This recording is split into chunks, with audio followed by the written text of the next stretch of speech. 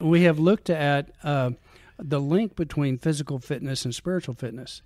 And when you think about it, in Ephesians 6, it talks about the word spiritual warfare. Mm-hmm.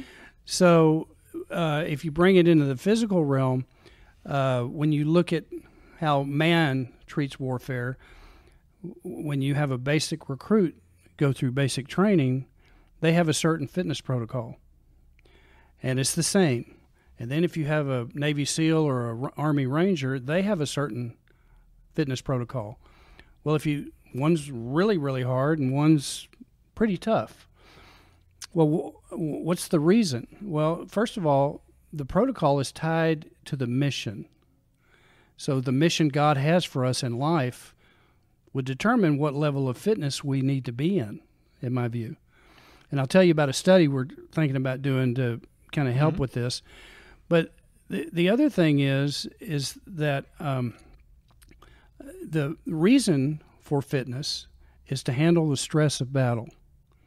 Well, we both know that in life there's the stress of battle.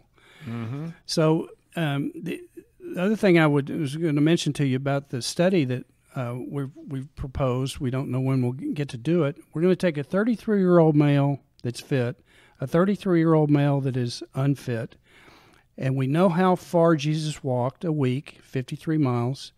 We know how much blood he lost when he was scourged. We know how much the cross weighed. We know how far he walked with the cross before someone helped him. The hypothesis of this study is the fit man who we take the blood draw from will get to that distance that Jesus walked before somebody helped him. The unfit person won't, which tells us that if we want to fulfill the purpose that God has in our life, we should be physically fit. Very interesting. I was thinking back, you say 51 miles? 53 miles a week. 53 miles a week. Correct. That Jesus walked. Mm-hmm. So Dr. Thompson, if we're following in the footsteps of Jesus, you recommending 53 miles a week? Well, that's what God. If God calls you to 53, then by golly, you better do it. But there's ways to but to understand that. Yeah. When he was right, but his the spiritual side that kept him on the cross was the vision. Yeah. The physical side that helped him stay up there was he was in good shape. He was a carpenter, so he worked his upper body, and he was in good cardiovascular shape to have walked all those miles. Well, let's talk about the mental component. You talk about the mind and the soul as well as the body, expecting the best of your mind. I think the mind, that arena, is where we miss it often as Christians. I think so, and here's what I would say.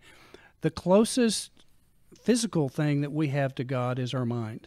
And I think of Jeremiah 29:11, that he knows the plans for us, so he's thinking about us. Well, it's how how does God think about things, and what does God think? And one of the things that I've found, if you want to change long-term behavioral things in your life that you know aren't good for you, the first thing you've got to do is change the way you think. And then the second thing is submit your will to that new way of thinking.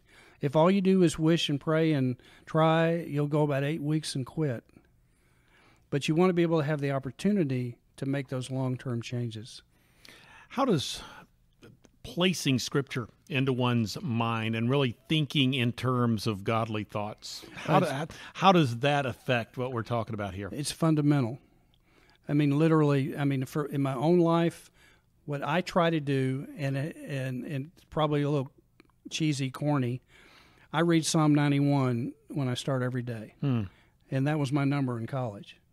Oh, wow. So I read that every day, and that sets the tone.